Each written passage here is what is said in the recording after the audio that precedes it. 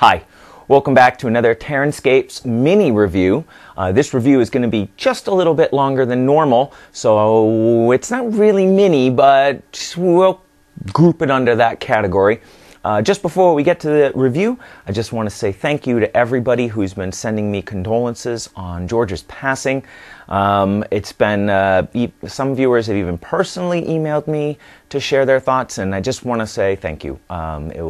It helped me, means a lot, and I really appreciate it. So, what are we going to look at today? We are going to be looking at Brush On 40 from Smooth On.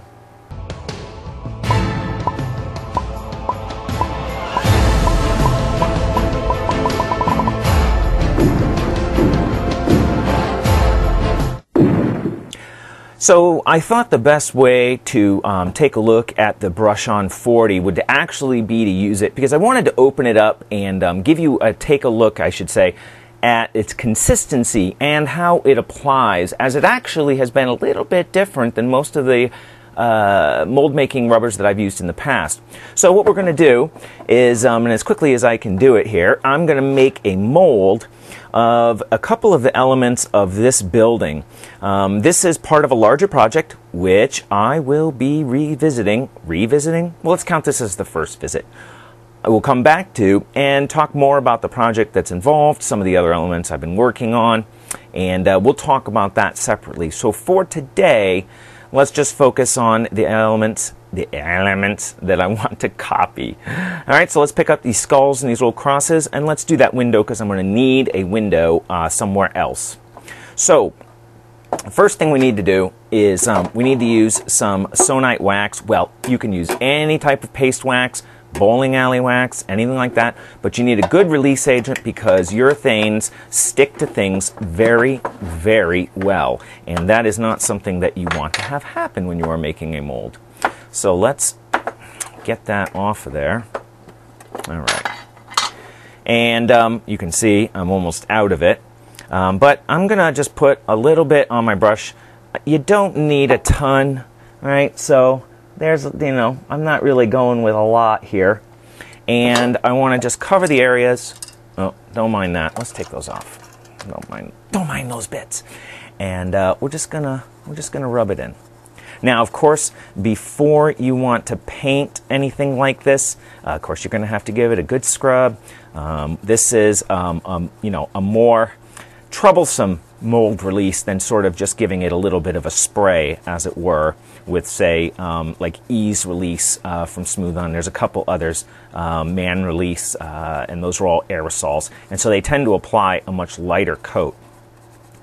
And you want to really, probably my brush is in the way. You want to try to get a very thin layer. So I'm just going to try to wipe off some. You really don't need much. It tends, in my experience, to not fill in detail, but it never hurts to try to be clean about it.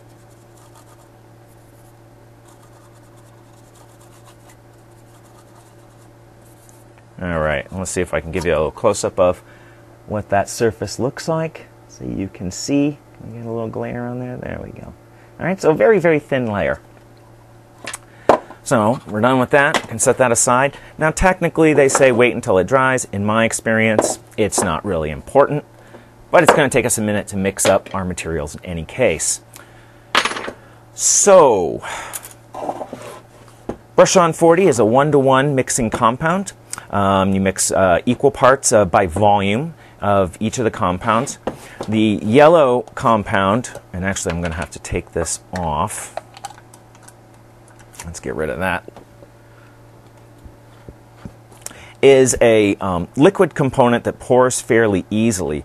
Now, this is the part that they want you to mix. Does say store. Boy, that's trouble here. I want to do this in one take since I'm making a mold here.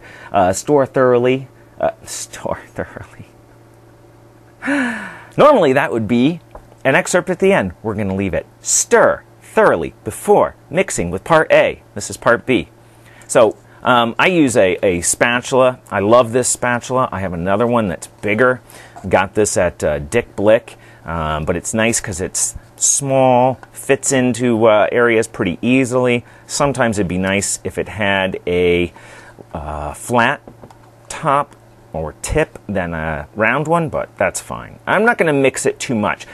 The main reason I think that you want to mix it is that as the urethane ages, as you may remember from some of my previous videos, urethanes really react easily with moisture, including moisture from the air.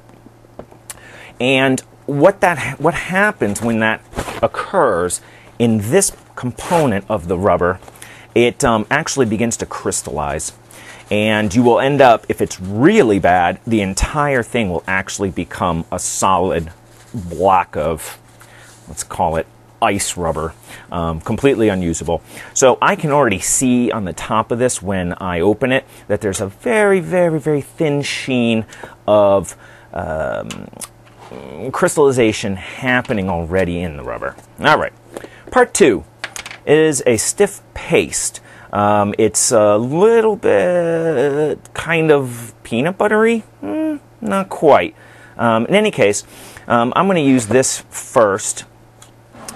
I have my pre-measured cup. In my experience, this has been plenty of each part in order to get a decent mold for small items like this. This is going to be my mixing cup, and we'll push this back and see if we can capture some of this on the small camera as well. And let's just, so you can get a sense of the consistency. It's a smooth, almost buttery material. And now somebody is bound to say, "You're not wearing gloves. You're not wearing gloves." Look, everybody has to accept their own personal levels of responsibility and personal safety. Personal safety is not one of my highest priorities in life. And we won't talk about it further than that, but let's just say working without a glove with this material, for me, is not a problem. You decide for yourself. So I've filled the cup here. Give you a little sense of what that looks like. Let's scoop that in. Now, the reason I do this part first is mainly I don't want to use 2 popsicle sticks. I know that sounds weird, but, you know, there's some forest in Indonesia that is being leveled for these craft sticks. And so I try to be judicious in my use of them. Let's get all of that out of there. And so if I can get away with 1, I'm a happier man. All right. And in fact, we're going to be... Oh, gosh, I need another brush. All right, we'll grab one in a second. Stop. Of course, paper towels never hurt. Okay. And the reason I do it that way is then... Let's close this up. Moisture. Moisture. Is then I can just pour into this without having to spoon out any of it. And that will make it easier for me to only use 1 stick. Now, technically, as soon as I'm done with this material, I would normally spray dry gas into it.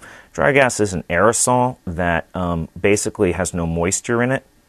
And so it allows you, I'm going to set that down just so I can wipe this off. So it allows you to prevent moisture from being in there when you close the cap. Wipe your threads.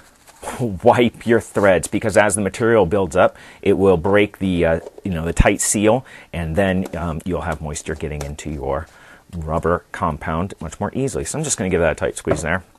Let's get this in here. You know, quite frankly, we'll see how this video comes out, but I'm kind of thinking of this as a little bit of a precursor to my upcoming, Lord help me, tutorials that I'll be trying to shoot next month. So I'm still doing some fine-tuning on camera angles in particular, and the focus depth. But I'm hoping, I think I've got everything down for this video. All right.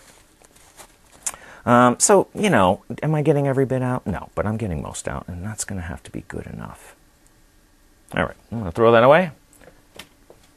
Wipe my hands off, a little dirty rag there, and then I'm going to give it a mix. And you really do want to take your time and mix this pretty thoroughly. Now, One thing to consider is the pot life of the material. Anytime you're using silicones or urethane rubbers or any of these kinds of, or epoxies, right? You have a pot life, and that means how long can you mess around with it in your cup before it really becomes unusable to apply to whatever material you are working with. This has a pot life of 20 minutes, which is pretty quick, but not lightning fast. So hopefully I get this done within a half hour, because this camera has a half-an-hour timer. Oh, I meant to set up a watch. Oh, wait, hey, here we go. Isn't that a great stopwatch? Look at this.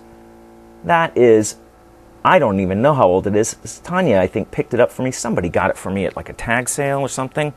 Look at that. How classic is that?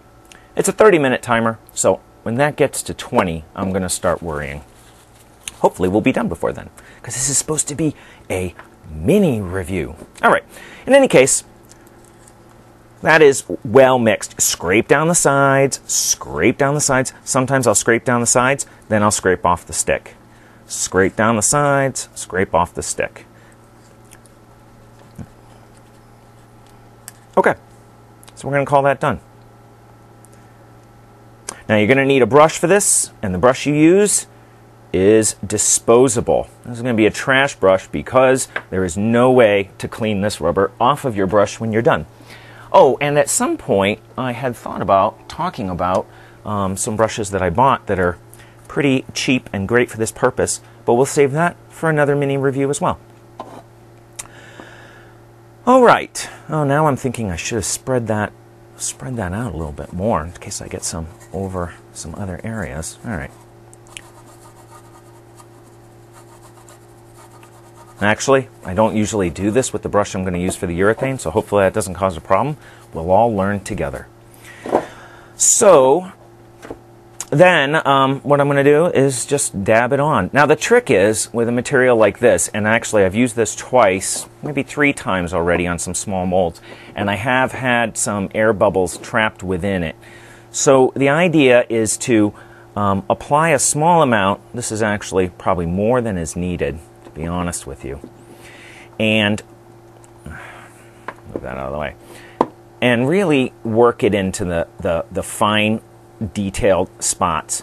A good stippling action is going to be really your friend on this kind of a thing.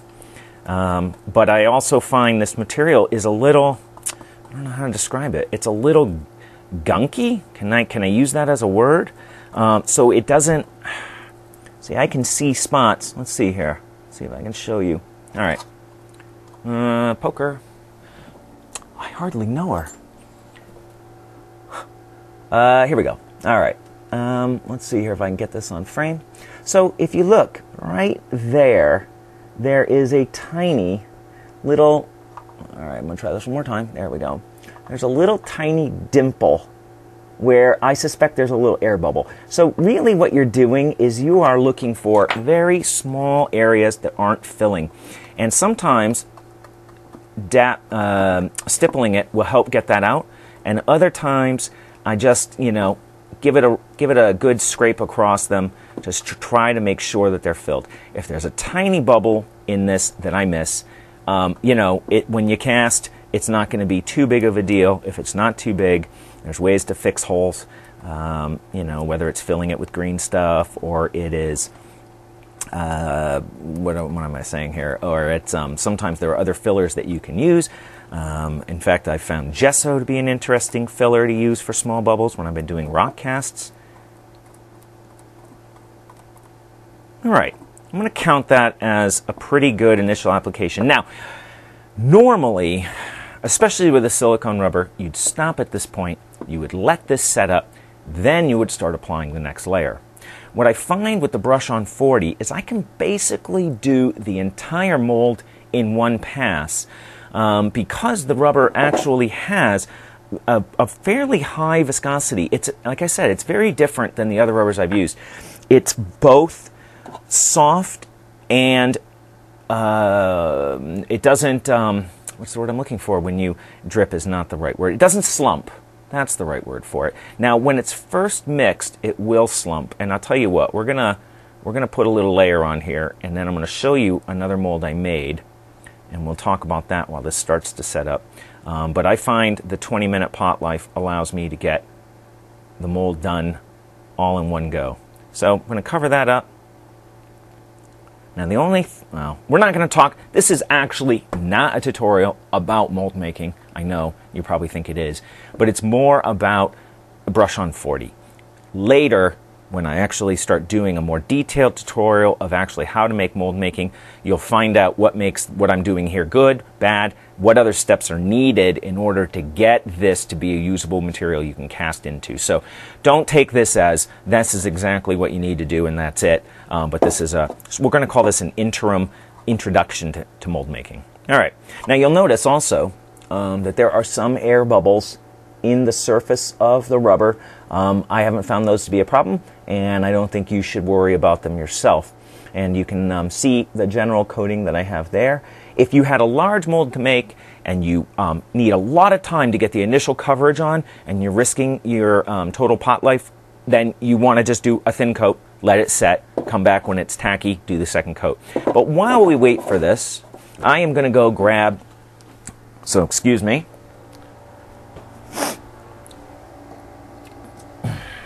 a couple molds that I made a little bit ago for this project. So what I did is I wanted this roof shingles here because I'm trying to create pieces that will match the GW building motif as close as I can.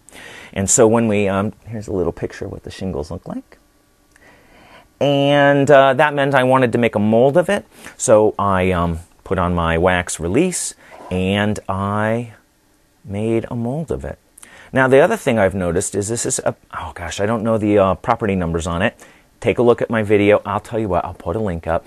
There'll be a link somewhere over here that will take you to the video where I talk about the properties of materials, because it's helpful to understand what is their tear resistance, you know, how much can they stretch, all of those kinds of things. But in any case, so here's the mold that I made. Now I worked really hard to try to get it into all of these little fine recessed areas, and I think I did a pretty good job actually.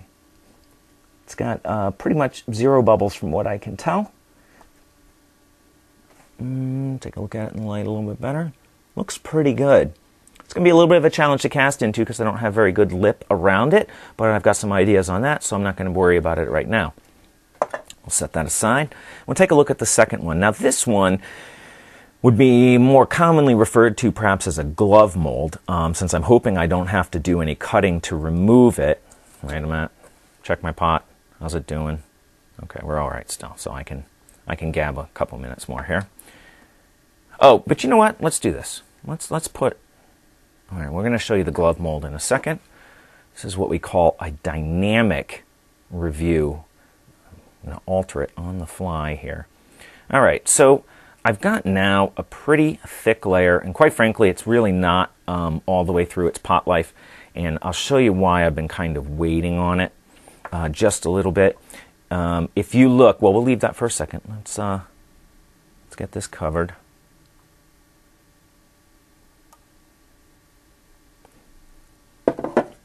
And then I'll show you what's going on with that bottom one here in a second. In fact, you can already see it. I don't know if you've noticed, but get over here. Get over here. All right. And of course, you don't want big bubbles hidden under the rubber. That's not a goal. You'd like a nice solid piece. So, you know, as you're dabbing it, watch if there's a little gap. Oh, I don't know if you saw that. Little tiny bubble just showed up right there. So really, sometimes with this, because I'm doing it all in one coat, not recommended, all right? We're going off-label, so to speak, on this. I do kind of brush it out a little bit. So you may notice here that we're actually starting to slump. So you can't really go full thickness until it starts to set up a little bit. So I'm just going to lay it on its side here for right now while we let that gel up a little bit. And while we continue that, I wanted to show you, and I'd like to see, the mold I made here. Now originally, and actually some of my patrons saw this, I took a photo of it. I was going to make this a box mold where I pour, you know, you make a box and then you pour the rubber into it. Usually I would use silicone rubber. But I didn't have any silicone rubber to pour. I didn't realize I was in that situation. So what I ended up doing is deciding to rip the box off and use this brush-on 40, which I'd been sitting on for a little while, and thought maybe this is a great opportunity to try it out. So far, I've liked it quite a bit, actually. And I feel like it's less grabby than some of the other urethane rubbers I have used. Things like Reflex, and I've used, oh gosh, I can't remember. Boy, I can't remember. I used another one that has a very high durameter, and it really grabs anything. But I gave this a very good coating of mold release. Quick tip here, the windows here are transparent, so what I did is I backfilled it with some clay so that I could then apply rubber to the front side of it without it pouring through the grate, kind of an important thing. And we can now take a look at the mold, and I'm going to look at it first here, and I do see just a couple bubbles, and I'm going to take that as a big victory, actually, because this grating area is a bit of a trick to get the rubber in completely and evenly. As you saw, me stippling kind of would also lift up some of the rubber, and that's a pretty tight space. So let me give you a quick look here and I'll show you what I mean. Let me find them and point them out to you. They're really small, so really we can't really complain. You won't complain with me, will you? There we go. In the frame, in focus. This is a little awkward. I'll have to think about that in the future. All right, there we go. There's a little bubble on the back side of this. There's a little bubble right in here. And, you know, there's a few, I would call these micros. That I wouldn't even worry about. But overall, you can see the wood grain looks great. The roof came out really nice. So this is going to be a nice mold to cast into, but I'm going to have to build some kind of a base to hold it upright if I want to do a full cast like this. But I am considering doing some partial casts, and someday you're going to see the rest of this project. Maybe not in the too distant future. I'm going to take you along with it as I work on it, and it's going to be a long journey. So I'm going to put one more layer on this, and we're going to wrap it up.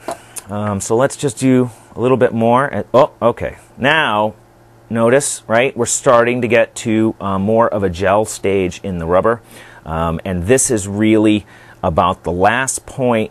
You really want to even be trying to push it into new detail. I can coat these areas because I've already dappled? Can I talk today? One take. The outtakes are mixed in. Stipple it in, and you really want it to be as fluid as it can be when you stipple it in.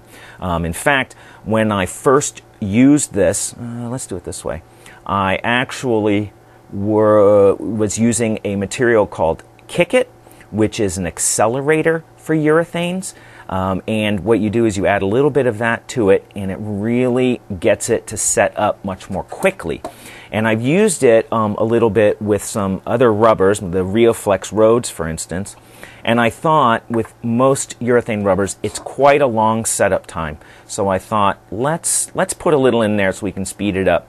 And it went to the gel stage so fast that I really had trouble working with it, and I ended up actually having to ditch that first attempt because it just was so full of holes.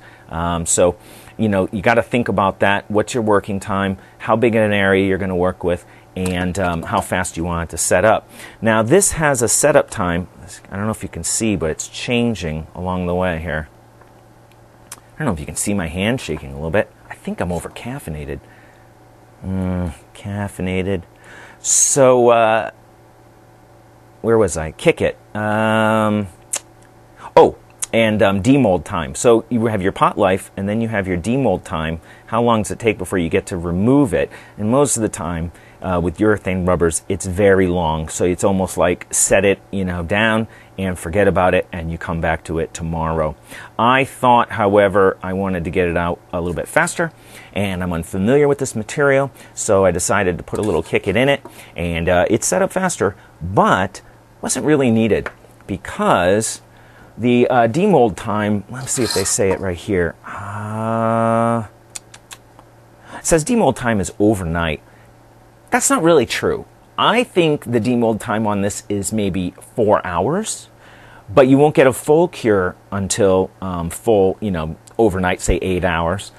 And you can speed that up by putting a warm light over it. Don't bake it, but put a warm light over it. Bring the temperature up a bit, and you'll find that it will set up faster than that. And I've been able to take off pieces within a couple hours, being very ginger to it and not a lot of complicated undercuts, that sort of idea.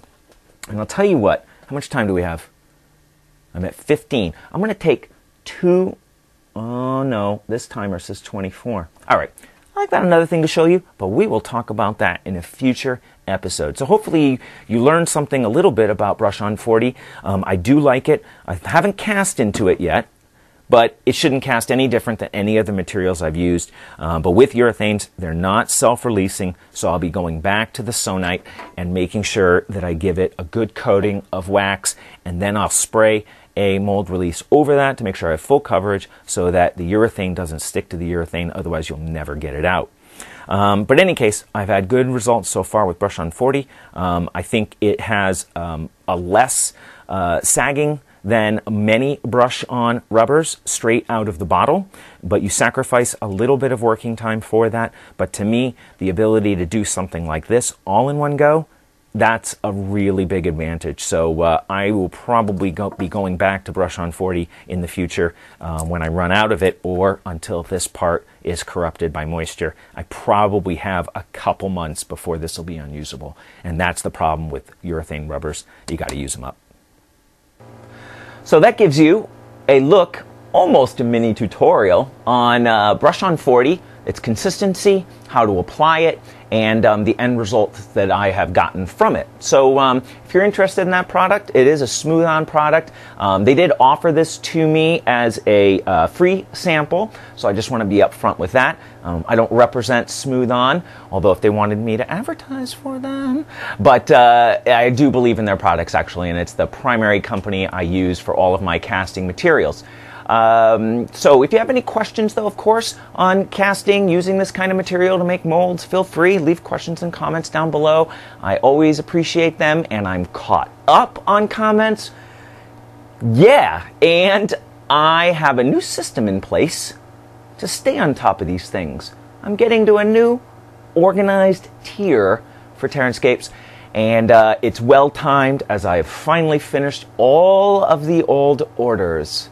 And I am going to apologize if any of those people, are watching this video. I can't believe how long it took me to get to them their stuff, but it's done. So the transition now is, I think, come almost full circle for TerranScapes, and we're going to walk into the next phase. So hopefully you will come back and join me for that phase, because you know I'll be back with another TerranScapes video soon.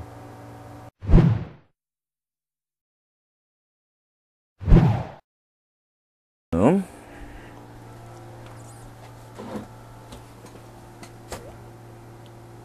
Boom. Oh boy. Whoo, whoo, whoo.